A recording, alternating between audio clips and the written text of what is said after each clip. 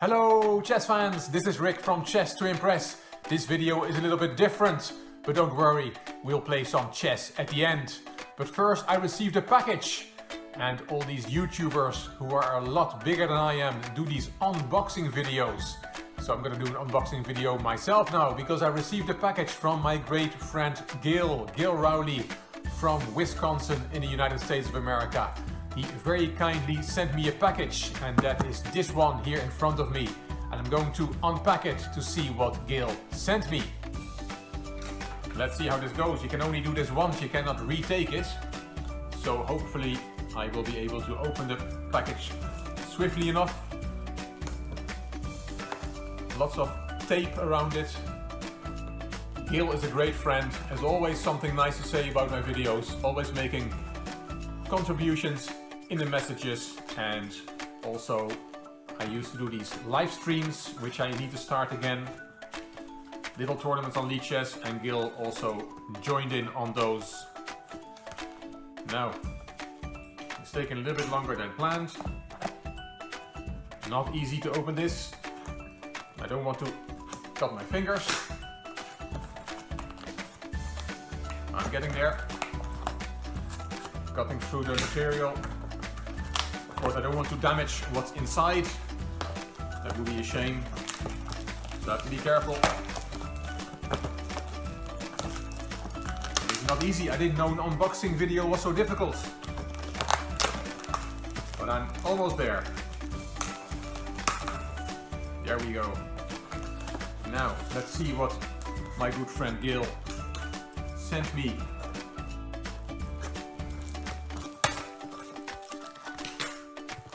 There we go. Oh, I see it already and you don't see it yet. Let me put the box next to me and I'll take the book out. Gill sent me this, and I know why he sent me this. This is part 2 of my great predecessors from Garry Kasparov. I'm doing a series on Chess to Impress, counting down towards the Magnus Carlsen Fabiano Caruana World Championship match. The Kasparov books were very useful with that, and I said on my videos that I had only part 1 and part 4 of that series. And that's why Gill has sent me part 2. But not only that, there's more in the box. This is part 3. So part 2 is on Euwe, Botvinnik, Smyslov and Tal. And part 3 is on Petrosyan and Spassky. And Gill also sent me part 4 on Fischer.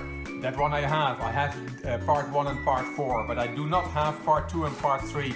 And I'm really happy with this. Thank you so much, Gill, for these 3 beautiful books. Maybe the one I already have, the one on Fischer, I can raffle among the viewers. But Gill, I will ask you what you think I should do with that book. 3 wonderful books from Kasparov, my great predecessors. And now my collection is complete. Thank you so much, Gill. I really appreciate it. Thank you very much for sending me this gift. It's very generous and I'm really happy with it. Thank you. As promised, we also will play some chess. So let's look at one of my most favorite compositions. This is a checkmate in 3 moves. White to play and checkmate a black king on the 3rd move. It was composed by Niels Heuk. And we have to ask Magnus Carlsen how to pronounce that name properly, because Niels Heuk was from Norway.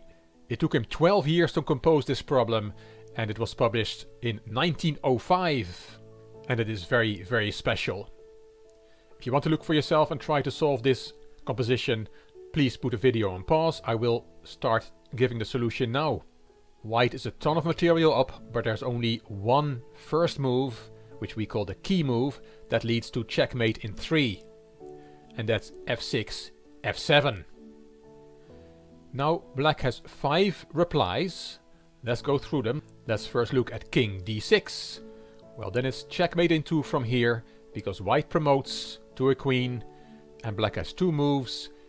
King e6, queen e7 checkmate, and if the king goes to c6, then queen c5 is checkmate. Okay, so that was after f7 and then king d6. But as mentioned, black has 5 possible moves. he can also take on e4 with the pawn. And if we now promote to a queen, then black is stalemated. The game is a draw, because black has no legal moves. And the only way to checkmate into from here is by promoting to a rook. Then the black king has a square, king d6, it's not stalemate, and then rook f6 is checkmate. Nice checkmate. Okay, that was nice. Let's keep going. After f7, you can also take on d4 with the pawn. Take the bishop. If we now promote to a queen, we have a stalemate again, so that doesn't work. Here we have to promote to a bishop to achieve mate in 2 from here. King f6 is the only move, and now rook a6 is checkmate. Very nice. So we already saw 3 different promotions, to queen, to rook, and to bishop. Will we see the 4th one as well? Oh yes, we will. After f7 check, you can also play king f6. That's the 4th option for black. And if we now promote to a queen, it's not stalemate. But then there is king takes g6, queen g7 check, king h5, and checkmate. But that is in 4 moves, and we wanted to checkmate the king in 3 moves. So let's go back. f7, king f6, and the only way to checkmate in 2 moves from here is by promoting to a knight, f8 knight, because now black only has 1 legal move, the king cannot move, e takes d4 is the only move, and then rook f7 is checkmate. Very beautiful. The knight protecting this pawn and taking this square away as well. So we saw all 4 possible promotions in one problem.